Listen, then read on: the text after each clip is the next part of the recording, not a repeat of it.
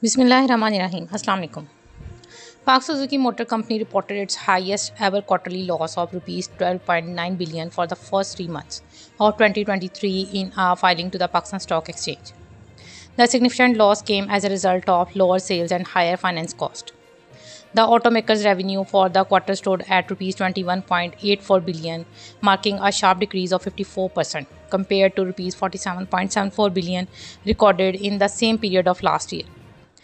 Additionally, the revenue dived 64% on a quarter-on-quarter basis, driven by a 74% year-on-year and 70% QoQ fall in unit sales. The decline in revenue is mainly attributable to lower volumetric sales, down by 74% year-on-year, said Asad Ali, an auto analyst at Insight Research.